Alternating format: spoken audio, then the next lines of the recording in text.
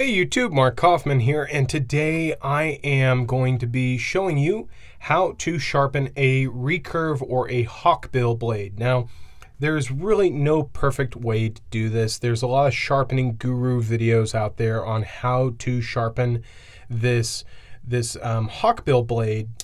And there really are no good ways to go about it because it's kind of a tricky ordeal, and depending on how drastic the curve is, it can make it even harder. But these are a few ways that I approach this here.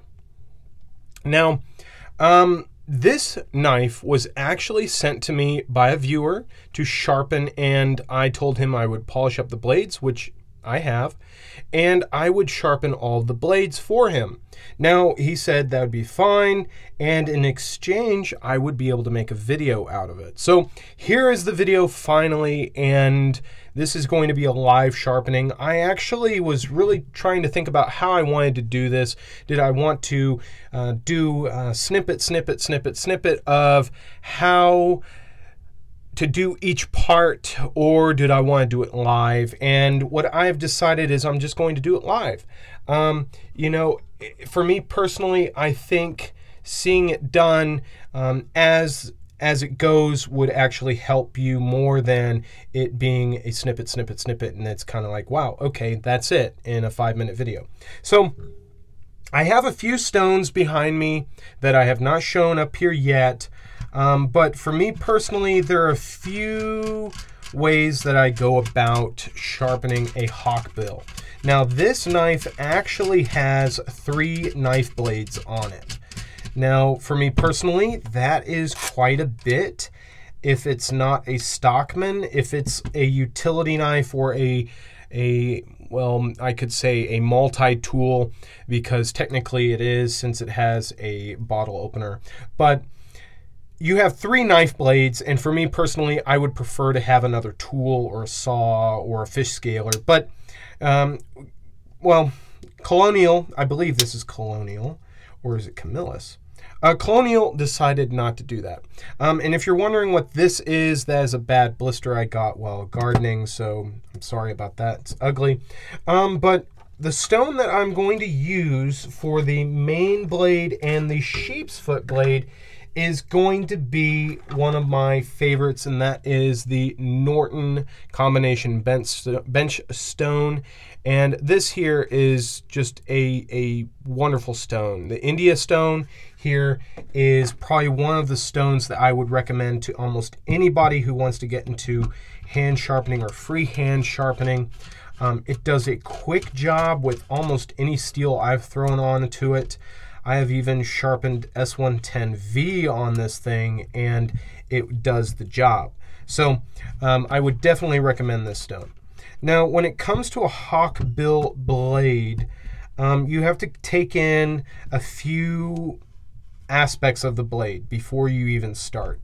And while I say that, let me get the blade out. So, few things you need to think about. Okay, do you have a sharpening choil? Depending on the sharpening choil, how big is it? How much room is there? Here we have none, which is actually quite helpful, and I'll explain that later. But if you have a large sharpening choil, a thin diamond rod, as I tried to pick this up off of this silicon mat, if you have a thin one, it's going to get caught in there. Okay, so the thin one may not really work for you. So you may want to go with a larger diamond rod. And really, with the diamond rod, you do not want to go straight down the blade. You do not want to pull towards you. You just push away and then end at the end. And you can just start and go.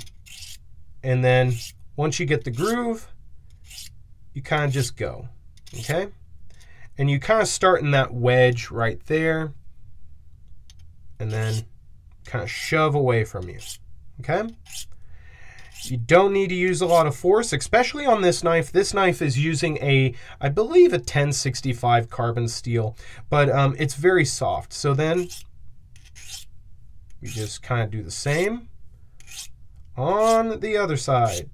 Now the other side, you kind of have to pull away from yourself. You can't really push, primarily because, well, you're not doing it this way. So you kind of have to pull towards you, and sometimes, depending on how long your rod might be, you kind of have to start in different sections. So that is one of the downsides. This is a great tool to have.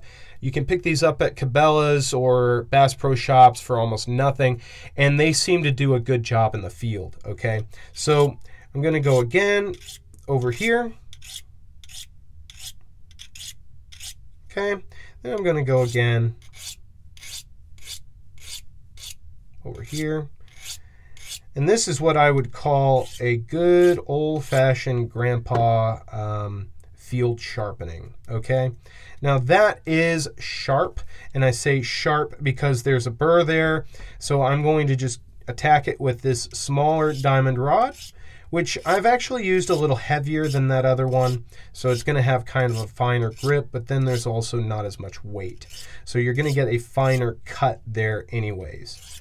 So we are now just doing that, and we are pretty much almost there.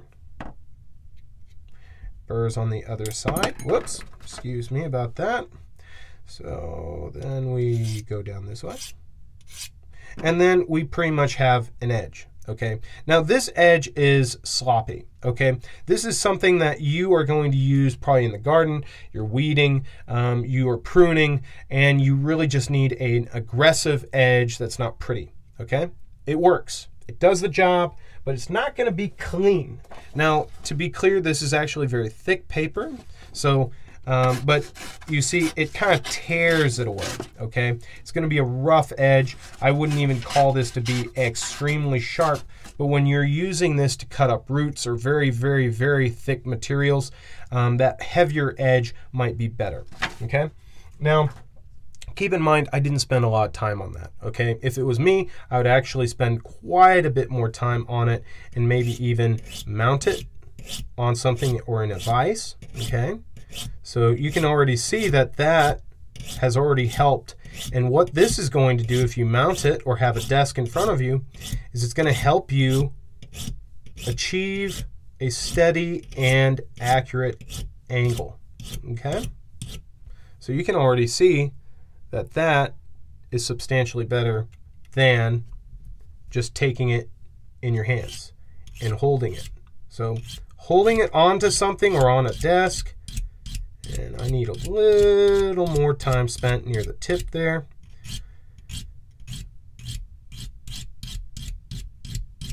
Yep.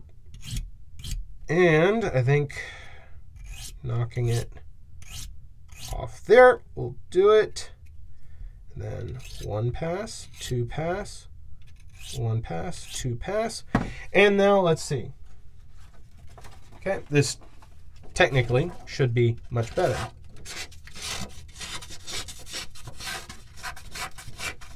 Which again, this is thicker paper. I wish I had thinner paper.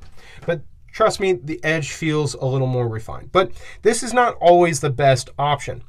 If you have a bench stone or even a smaller stone, what you can do is prop it up on the angle, take it in the corner there, and this is where taking into account the size of the sharpening choil is important, because if you have a very large one, that corner is always going to get caught. But over here, I'm just going to slide it back and forth through the stone. This is on the corner. And if you really need to round out the stone or round out the corner, or if you have like a dent or a chip, you can always improve the corner or round it out with some sandpaper. Okay? Now this already is doing a much better job than the diamond files. Diamond files are going to be great if you're out in the field. This type of stone is just a soft arc, and this here is actually really the way I go about sharpening a hawkbill. This is a really good way to do it, and it really does improve the edge significantly in contrast to that. So that is one way to do this. Now, if you're in the field, you'd be doing it this way. If you're at home, I would actually suggest to pull out some mineral oil. This is one of my daughter's infantile syringes, but it does a wonderful job of holding mineral oil in it. Okay, so what the mineral oil is now going to do is it's going to hydrate the stone. It's going to help remove debris from the stone, and it's going to also help with the sharpening. So this is another way to do it. This is just going to improve the edge quite a bit. Okay, now let's say you don't want to do that. You need to remove a lot of material. Then you could probably even use one of these stones. And this stone here is going to be very coarse. So you don't necessarily have to have it in this. You can always prop something under it, okay, like so. And what you can do, let me get the other stone that I have here, which is a medium ceramic stone. And you can just prop it like that. Put some mineral oil over here.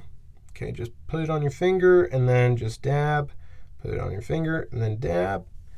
And you can go about it this way. Now this is if you need to remove a lot of material, okay? You can start in the corner there and then come on through.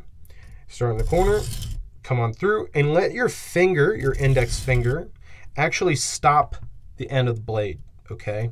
So you can just, and then stop. Stop, stop. You see? And this is another way to do it. Very similar to the way I was doing it on that smaller stone, but this is going to be substantially more coarse and it's going to remove more material. Now that is going to give it a rough edge and you're going to have to clean it up, but it definitely works. Now let me get something in here just to clean off this edge. And already we have a burr, so then we can start again. And then as you come on this side, you can just hold your finger on the tip there, and that will do a sufficient job of stopping the tip of the edge from running off, and maybe you, in the end point of that, scratching up the blade. So this technique works also. Now, personally, this is, for me, might be different for you, but for me, this is the ideal way to do it for me. Just do it progressively through here, and then you have a good edge. Pretty substantial burr there, but we're going to remove that as we progress through here. So pretty much we now have an established angle there. And I'm actually holding this pretty high because, well, this is a older knife and I want to have a lot of life out of that for him. But what you can do now is loosen this up. Take the stone out. Plop it in. Tighten that back up. And then repeat. So throw some of this mineral oil on the tip of your finger and just kind of spread that all on the edge there. And now we are talking. And you can already hear that this is going to be substantially smoother. So you can see there, that's removing material. And again, use the end of your finger to just catch that tip. You want to keep that tip nice and sharp. And then, there we go. You can see that is an edge being created there. So give me 1 second here. Clean that off. And now we repeat with the other side.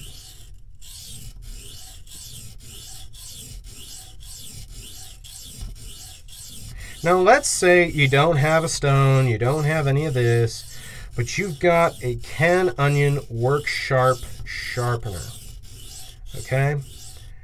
There is a way to do this on one of those also, but you have to be very quick. And you can just take the blade through there and freehand sharpen it through the belt grinder, okay? Now if you do that, you have to be very, very quick about it, and you always kind of have to keep a curve. okay? Because when you do that, you're going to be on a flat surface, and that can actually really mess this up. So that is one way to do it, but you got to be very quick. Okay, now just using a little less pressure. Just less pressure there. Okay, and we've got a pretty good edge coming up there. Now, let's say this was my knife and I'm sharpening this for myself. I would probably go very coarse on this edge, and then on the main blade go kind of coarse, like a medium. But then on a small blade, I would try to keep that like razor sharp.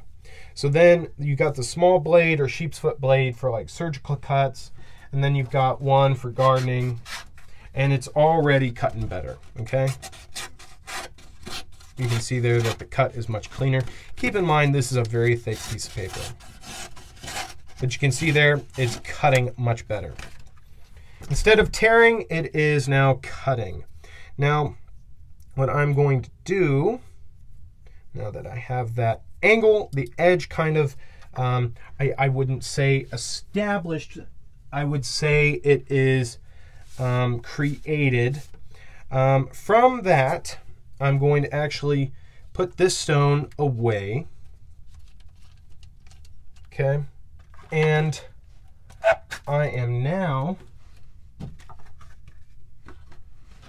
going to skip this stone. You could move to this stone here, okay? You could move to this. This is a Spyderco medium ceramic bench stone, but I don't see the need for it, because what I'm going to now do is take the Spyderco ceramic rod, which it's in the holder for this diamond rod, but I actually find it to be very useful in this one. I use this in the kitchen a lot. And then what you do is just slide it back and forth here. And what you can do here is this is actually creating a smooth edge. Smoothing out the edge, refining it.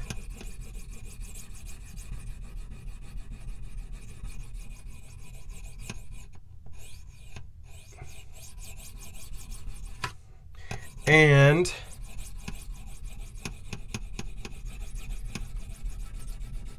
there we go. So that is refining the edge there, okay? We got a smoother edge. Woo, we got a nice burr. And then we just do the same over here. And you know what? If you really wanted to, you could just do this. On a lot of these instructional videos, I just feel like Bob Ross, you know? Just kind of relaxed. Now gently painting the trees. Put those trees wherever you want. Remember, this is your creation. Oh man, that man, rest in peace. What a great guy. But this here is almost done. Now, after this, what you can do is you can take a leather strop and strop this. Now, I do not have a leather strop. Still really rough.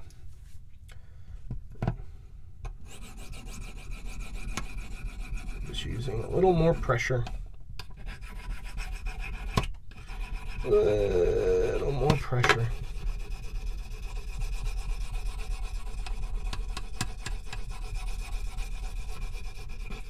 Now, you're probably wondering, how do you keep your ceramic stones clean? I actually use Barkeeper's Friend. That actually does a wonderful job of getting all the steel out of it.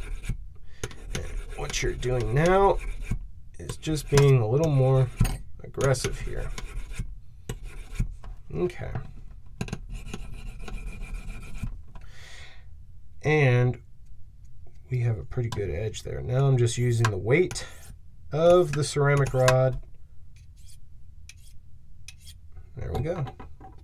Yep, just 1, 2, 3, 4, 5, 6, 7, 8. Okay. That's much better. Now, break off the burr. Ooh, that's nice. Okay, now what can I use to demonstrate this? Because this really thick piece of paper is really not doing me any justice. But, well, this thick piece of paper was really a poor choice for this. Let me see in here what I've got, okay? Really quick. Really quick. What do I got? What do I got? What do I got? What do I got? And I have no paper in here. So I am going to just leave that the way it is, but we're going to take a close up on the edge there. So there we've got the edge right there, over here. And I can actually see that this edge is still pretty rough on the end there. So just a little more force, increasing the angle just a little bit. Holding it steady.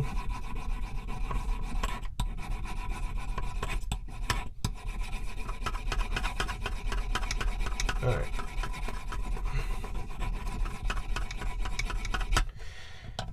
And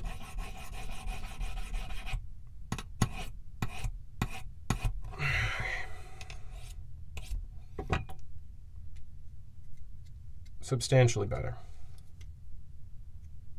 Substantially better.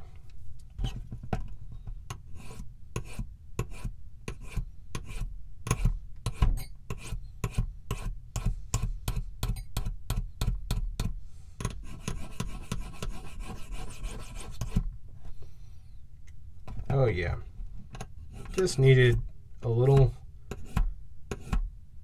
more force. And sometimes that's what's needed. Sometimes that is what is needed on this. A little more force. So that is pretty much how I cover and sharpen a hawkbill blade. I'm going to refine this just a little bit more off camera, but that is essentially what I do. Now I am going to pull the India stone back out, because this is the other reason why I like the India stone, is because it sharpens things up very quickly. So I'm going to use the coarse edge here. I'm going to put just a little bit of mineral oil all across here. Mix that in, and I'm going to sharpen the rest of this knife up. Get all of that mineral oil there. This is going to be very quick.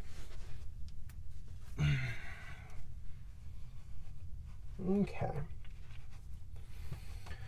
Now, the other blades we have is the sheepfoot blade, which has nothing but a burr on it.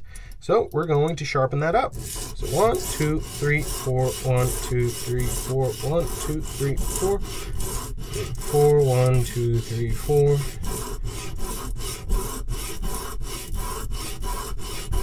And that's about all you need. And that side is done.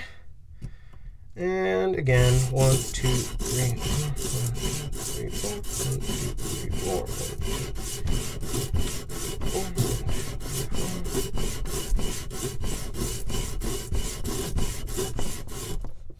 4. And that side's done. Now, 1, 2, 3, 4, less pressure, 1, 2, and we are sharp. Okay. And then after that, what I'm going to do is wipe off the blade. Let's take a look at that edge. Now that's a very coarse edge. Very coarse, but then you just knock off the burr.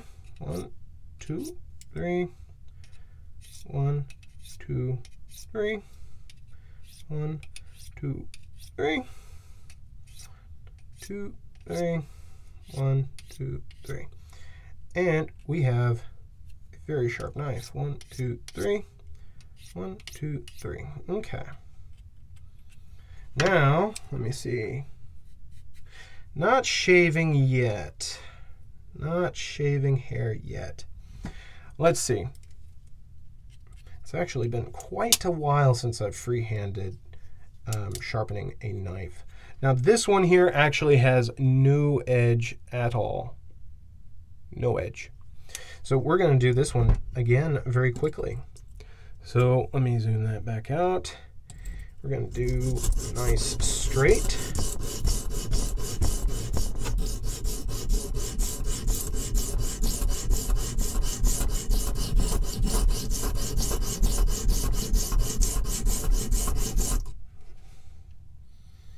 We have an edge there, a little more needed on the end here.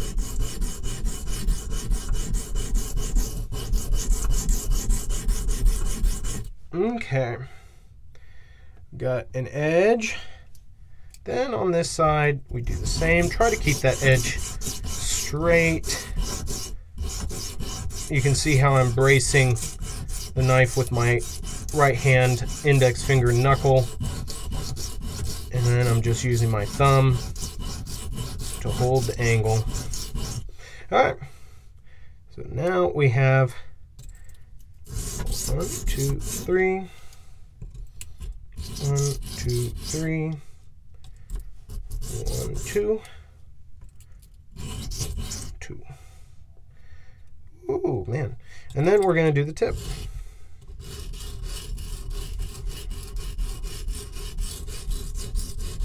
Now on the tip, you're going to actually feel both of those edges meet, which is a really weird thing when you really think about it.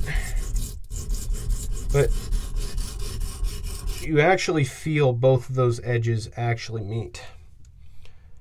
I don't know if that's coming out there, but you can see that I have met the edge there. And now I want to just nice single passes. Now for this side, we're gonna make sure keeping that tip. I'm gonna lower it just a little bit there. Let's see. Yep, all met.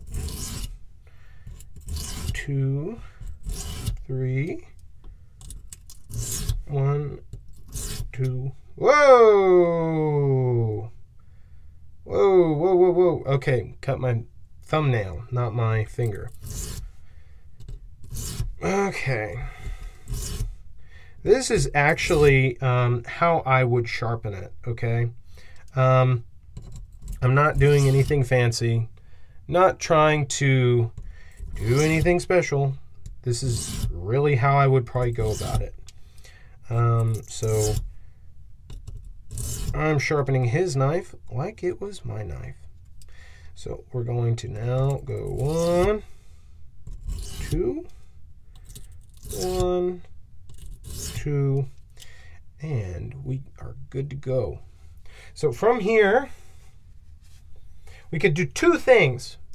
Leave it the way it is, have a nice working edge, or we could flip this over, which is what I am going to do. I'm going to flip that over. We're going to use this fine side, which isn't really too fine. It's more of like a, I would probably say 600 grit. That other side was maybe like a 200-300. Pretty coarse stuff. Maybe not that low. But then from here we just do a pass. 1, 2, 3, 4, 5, and we are good. 1, 2, 3, 4, 5, and on the back, 1, 2, 3, And 1 and 2. Whoa. All right. Now that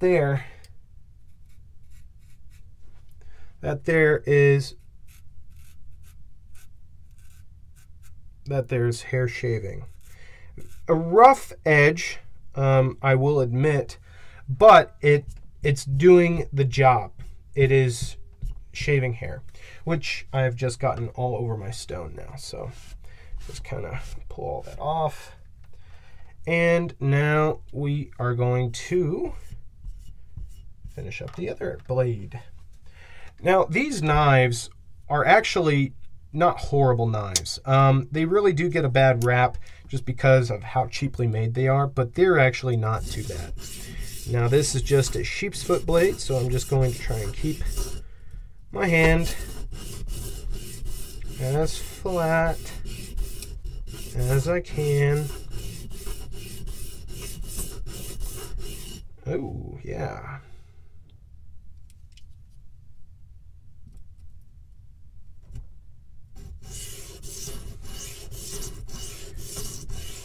And then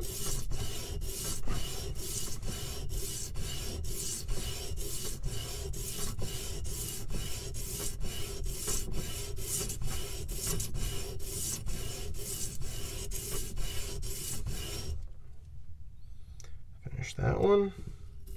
And then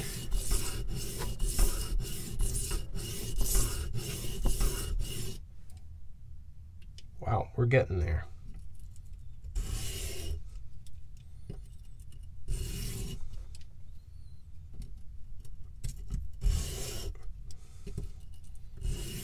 Okay. And not hair shaving sharp yet, but almost there. 1, 2.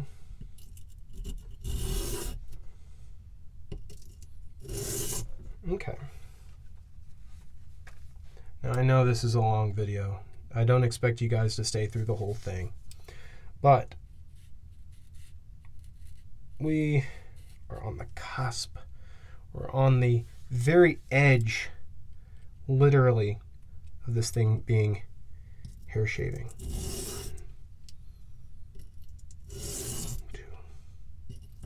3, 4,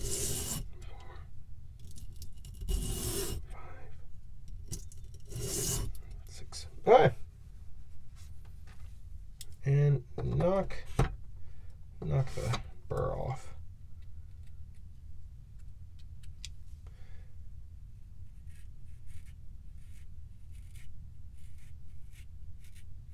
It's rough, but it does it. And if it can cut your hair off, that means it's pretty bloody sharp, if you ask me. So really quick, let's take a look at these edges. There's that one, then there's that side. And then we'll take a look at the hawkbill. I'll probably refine that just a little bit. And then the mane.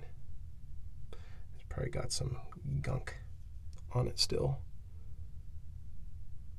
Not too bad. Well, I will refine this and strop it up, but it's pretty much finished. Now, there's one last edge here, and that is of the awl, and really the awl only needs a touch up. So really just 1, 2, 3, 4, 5, 6, and that is it for the awl. Almost it. What I'm actually going to do is I'm going to flip this over, because I want that all to be, I want that to be perfect. Okay. I'm quickly going to do this all because my phone is about to die. So really quick.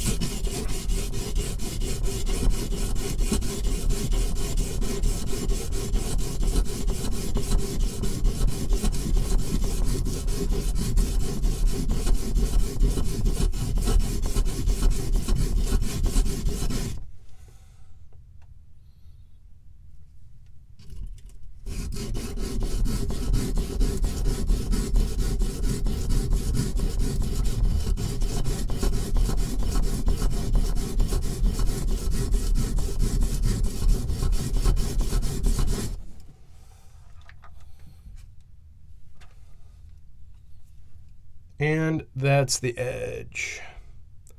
And you know what? This isn't a very sharp awl. It's not a very good point.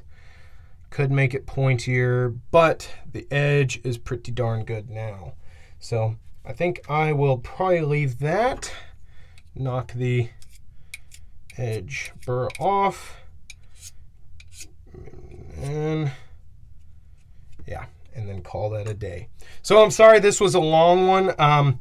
He wanted a detailed video and he wanted to see me sharpen it. So yeah, that is the video for this one. I'll get this all cleaned up and oiled and shipped back to him. But thank you again for letting me take a look at your knife. Don't pass these up. These are good knives. They are very good knives for the money you pay. I mean, you can get these for almost $8. So till the next one, I'll talk to you guys later. Bye-bye.